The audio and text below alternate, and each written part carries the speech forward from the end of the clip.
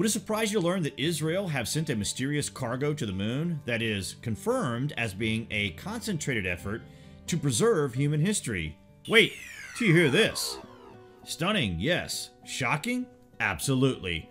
Why would Israel see the need to preserve human history, and what is the contextual record of such documentation that is being sent?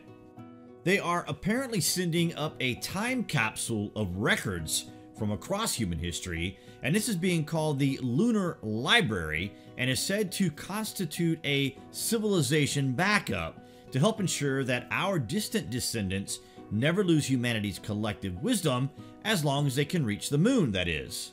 One of the primary evolutionary challenges that we face is amnesia about our past mistakes and the lack of active countermeasures to repeating them.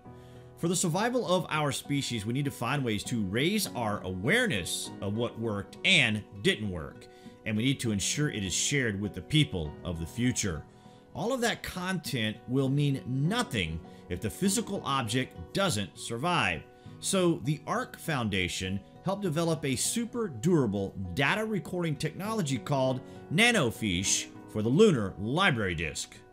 It can withstand sustained heat that is 10 times greater than what is experienced on the moon, with no damage to the data, which is made of nickel because of its extreme durability and modest cost.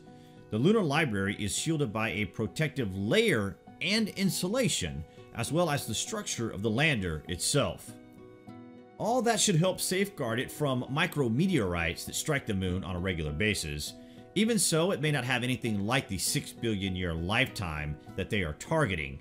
These objects will not survive for 1 billion years undegraded, but they might be intact and unburied after 10 million years, maybe 50 million years. So significant compared with our past. The beginnings of the far-flung space library are already out there. Of course, starting with cosmic maps about NASA's Pioneer 10 and 11 spacecraft, and the golden record affixed to the Voyager probes in the 1970s.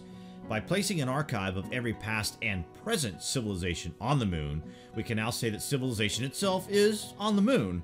What do you guys make of this anyway? Comments below, and as always, thank you for watching.